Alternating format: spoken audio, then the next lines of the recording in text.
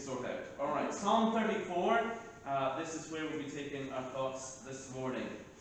Was there ever a food that you couldn't stand as a child, but which you've grown to enjoy now that you're as an adult? For me, it was three things: cheese, mushrooms, and peas.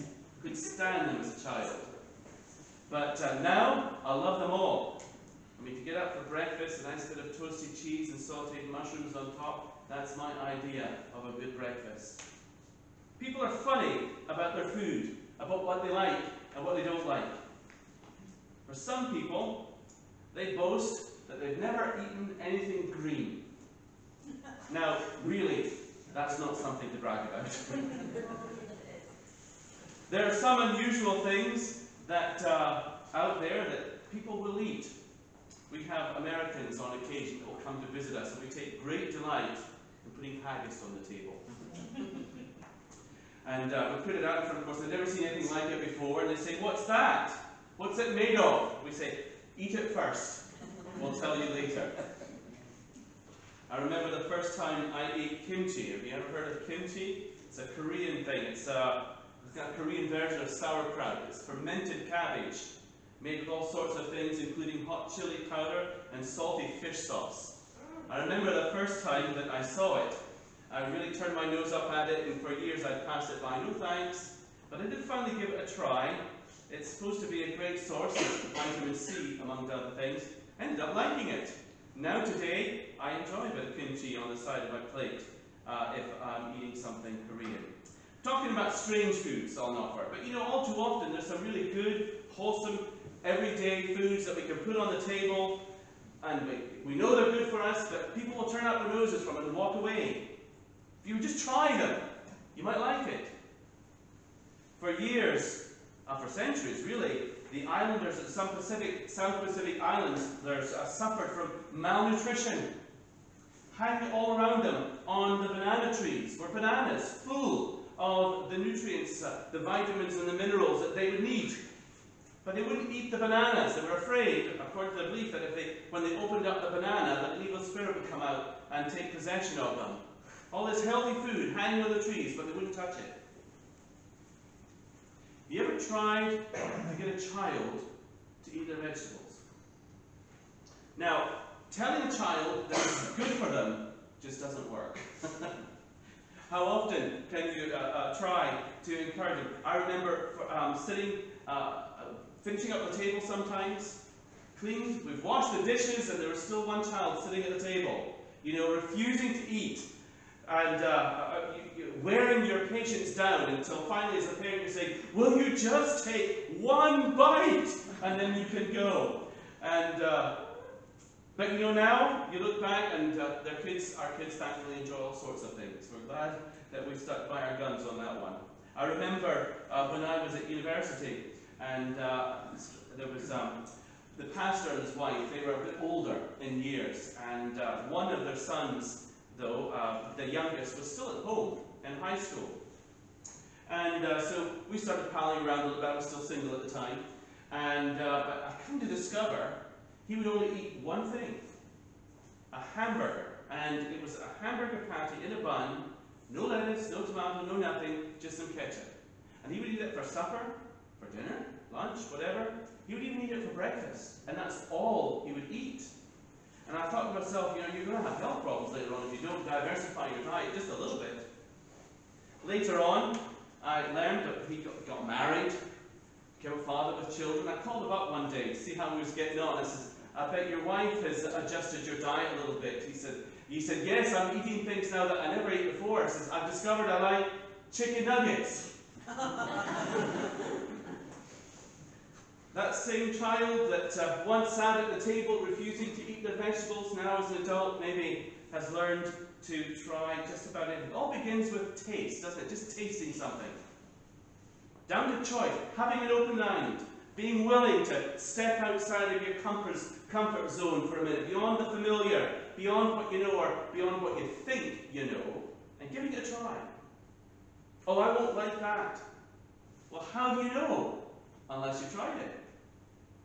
Psalm 34 verse 8 is my text this morning, and it says, "Oh, taste and see that the Lord is good. Blessed is the one that trusteth in him. How many people stand apart from trusting in Christ, much like a child refusing to eat their vegetables? You tell them, try it, it's good for you. Vegetables, as we know, are full of vitamins and minerals that will contribute to strong and healthy bodies, will help you live a better life. Yet, even knowing something is good for you, how often do we still refuse to give it a try? And people are the same when it comes to the things of God. Why don't you come to church? I won't like it. It's boring. Well, have you ever been? No. Well, then how do you know? Unless you give it a try. The Bible is full of contradictions and lies. Well, have you ever read it for yourself? No. Well, then how do you know? Verse 8 tells us to taste and see. Taste for yourselves and see that the Lord is good. David asserts it as a matter of fact. He just states, the Lord is good, as if there's no question about it. Someone might say, well, how can you say that? How do you know that he's good? And David replies, because I have tasted him for myself, and I have discovered him to be good. Look at verses 1, 2, and 3 at the opening of the Psalms. He says, I will bless the Lord at all times. His praise shall continually be in my mouth. David, notice, at all times, he says, continually praising God.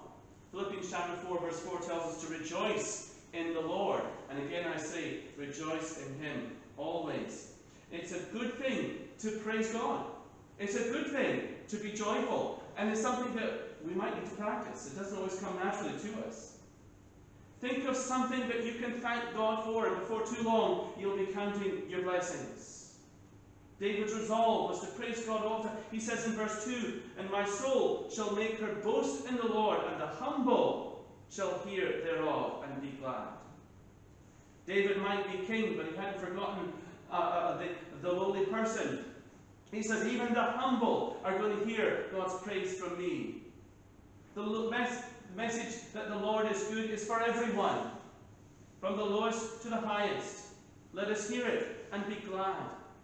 You know, there is a special place in the heart of God for the lowly, for the humble, for those who have been downtrodden and oppressed in life. He says, come unto me, all you that labour and are heavy laden, and I will give you rest.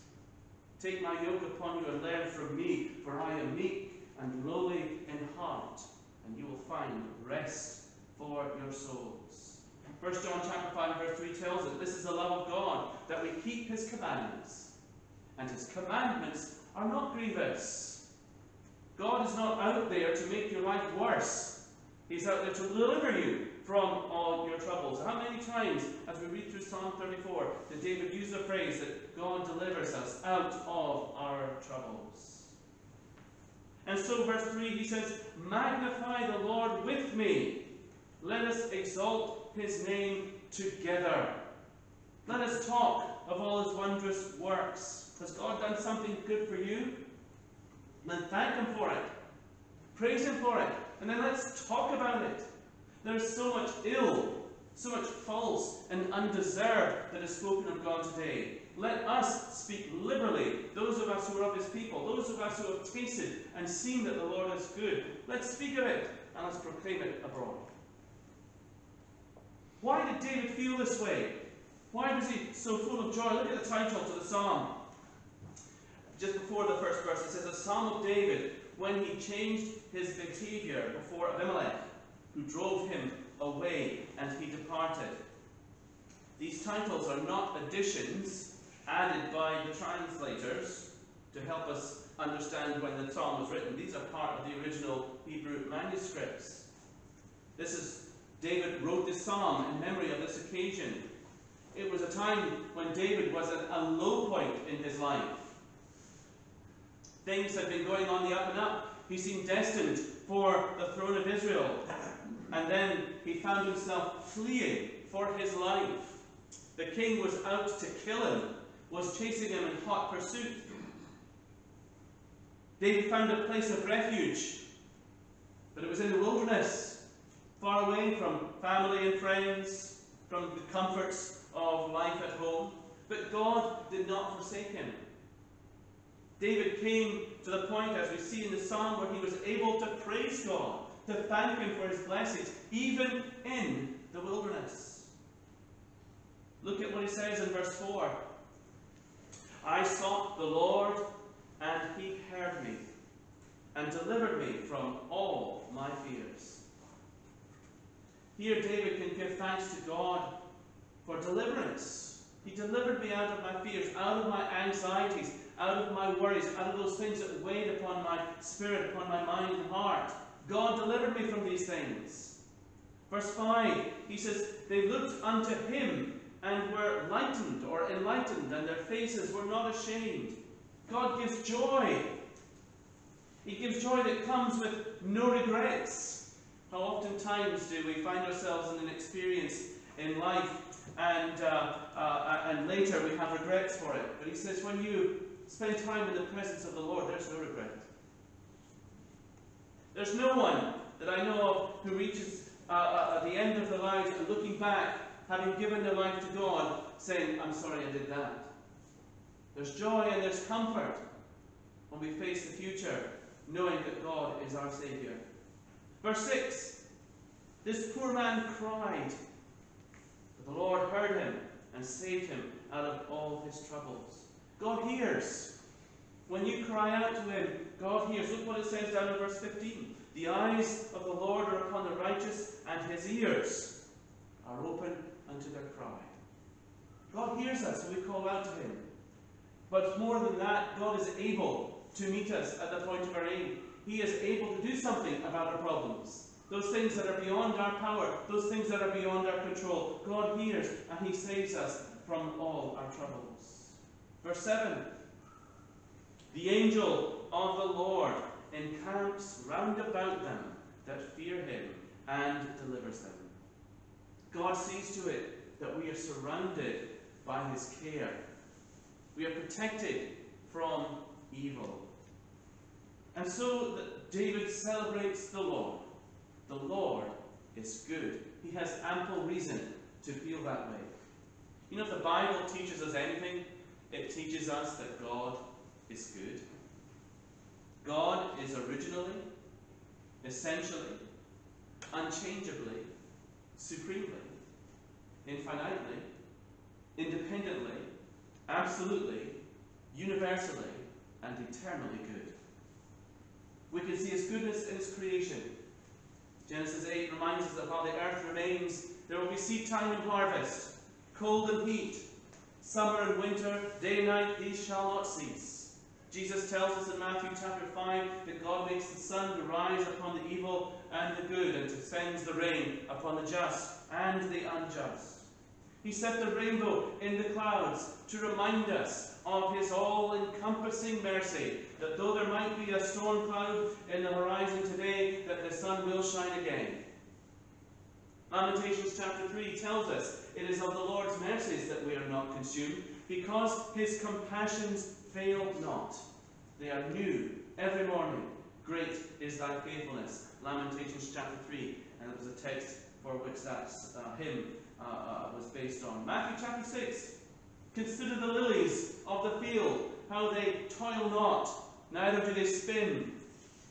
Yet I say unto you that not one of them, not even Solomon, was arrayed, in all his glory, was arrayed like unto one of them. He said, look at the flowers of the field, more beautiful than all of man's pomp and ceremony. Are not two sparrows sold in the marketplace for a farthing? Do you remember farthings? Now I'm telling on my age. A farthing, if you're not sure, was a quarter of a penny, a very tiny thing. But I can still remember, maybe some of you from old days in Ireland can remember Marais, the old sweetie shop just down the road from the school, just up there.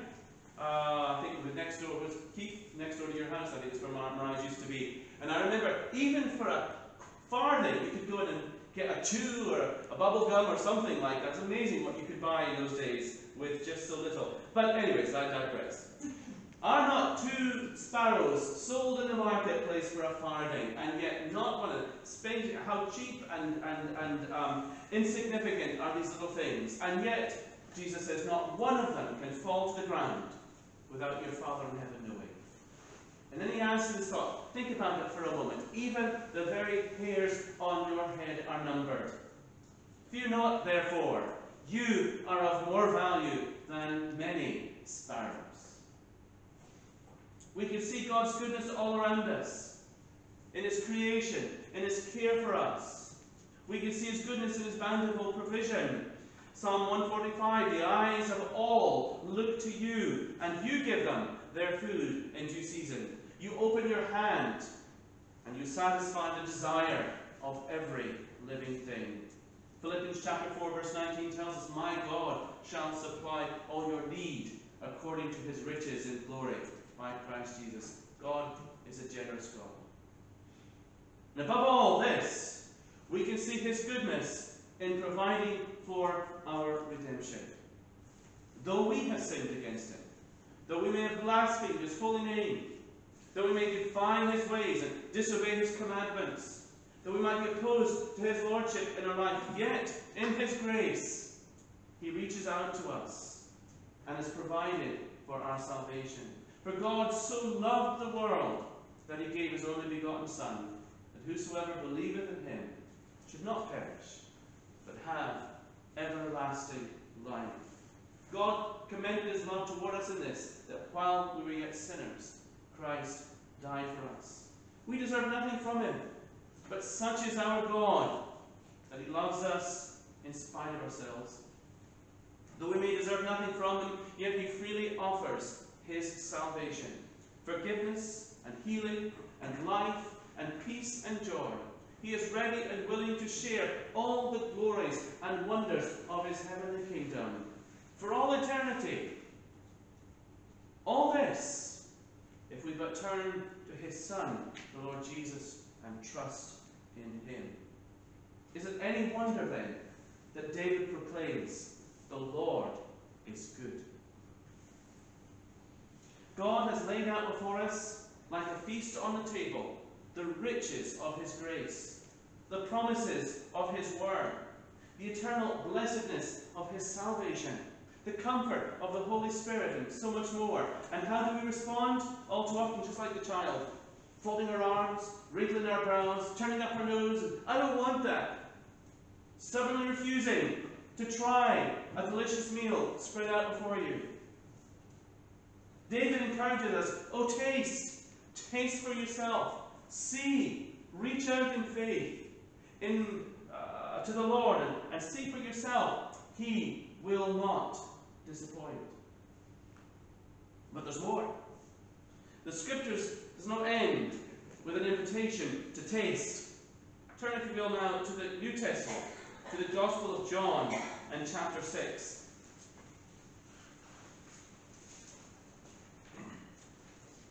John chapter 6 and verse 51.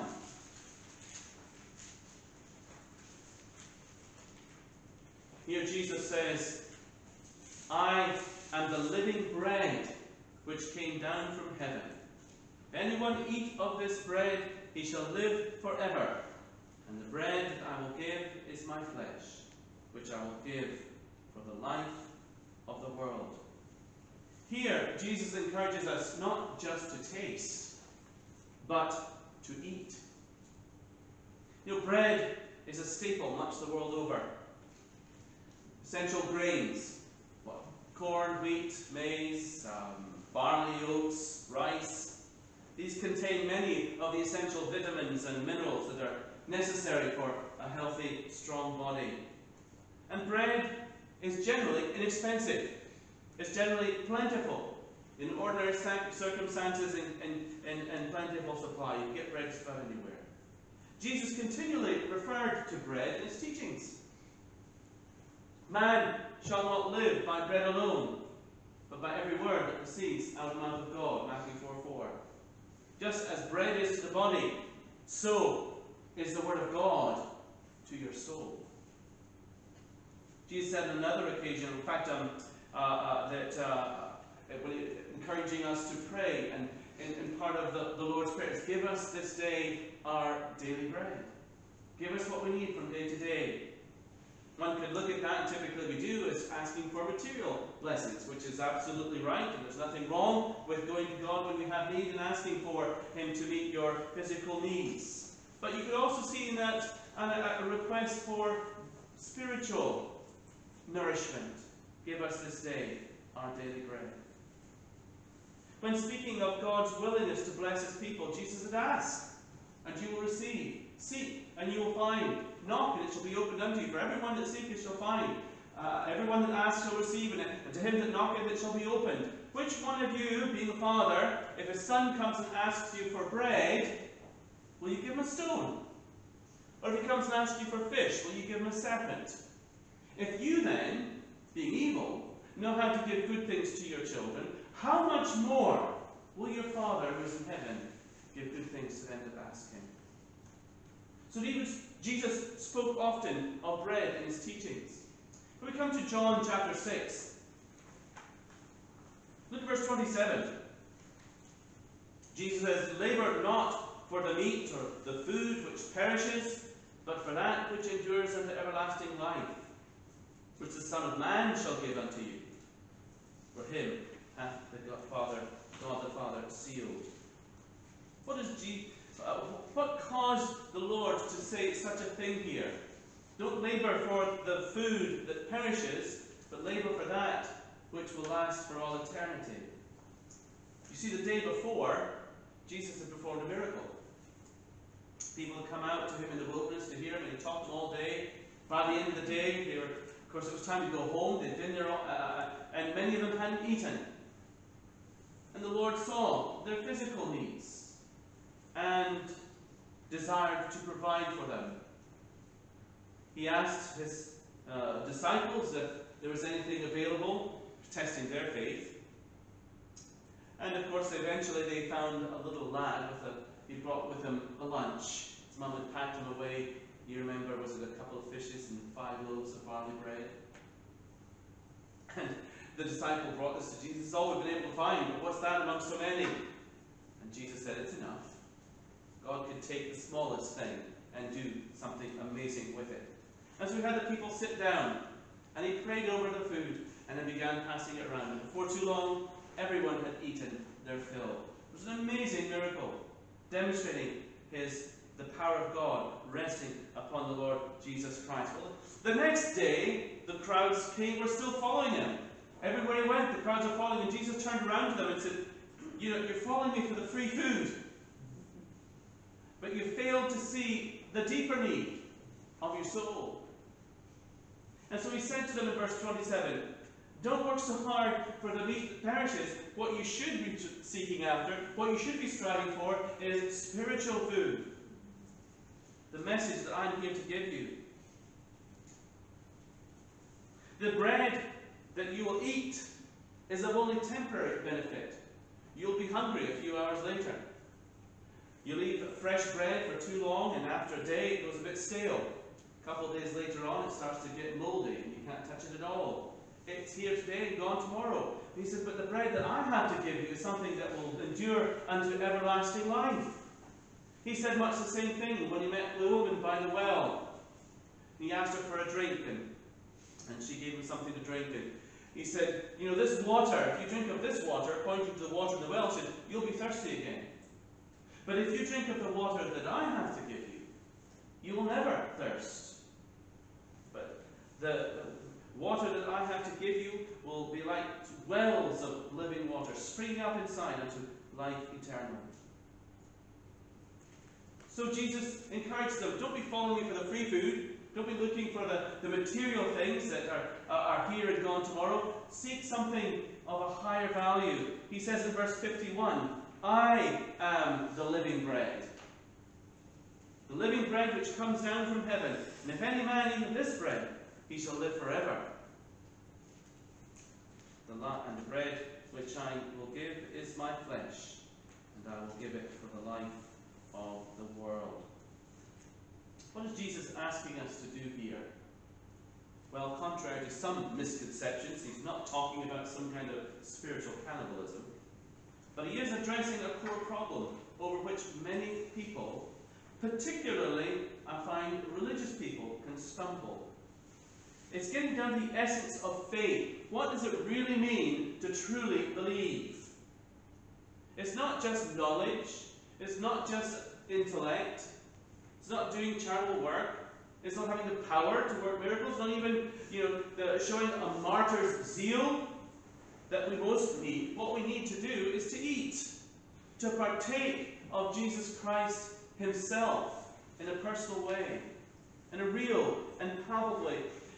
Not to stand at a distance, content to know a few facts about him, but respond to him from the heart, in a real and personal way. Something that involves your mind and your will and commands your love and obedience, a yielding of your body and soul to him. This is what Jesus means when he asks us to eat of the living bread. Christianity is not a cold, impersonal religion in which we memorize a few things and do a few spiritual things, or a few religious things. Christianity is not something only to be known, it's something to be experienced. But how many religious people go through life having knowledge, but no experience? Having theory, but never having felt the power. Jesus asks us to eat. He asks us to get stuck in. Don't hold back. Take it in. Make me your own. One final thought before I finish. Turn over to Revelations chapter 19.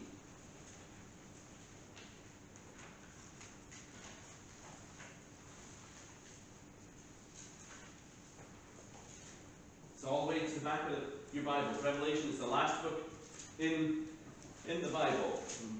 And chapter 19 is almost one of the last chapters. Revelations 19 and verse 9. And he says to me, "Write, blessed are they who are called unto the marriage supper of the Lamb." And he said to me, "These are the true sayings of God." What's he talking about here? The marriage supper of the Lamb. You kind of have to know your Bibles on this point. You remember, Jesus is the Lamb. He is the Lamb of God who came to give his life and sacrifice for the sins of the world. John 1:29. Remember, John the Baptist said, "Behold, the Lamb of God who takes away the sins of the world." Through Jesus we might have forgiveness of sins and peace with God, the hope of eternal life. He is the Lamb. Jesus is also called the head of the church. In the Bible, the church is sometimes called the bride, and Jesus the bridegroom. Okay? So keeping these facts in mind, what are we talking about? Look at this verse again. "Blessed are they who are called unto the marriage supper of the Lamb." What's this marriage supper of the Lamb? It's a scene taken from the future. It's a picture of heaven, where all God's people will be gathered together in the presence of the Lord, and that forevermore. The eternal state here is described in terms of a great feast. What is meant by a feast? What are some of the things that we think of about a feast? A feast speaks of plenty, doesn't it? Of abundance. It's not just a snack, it's a feast.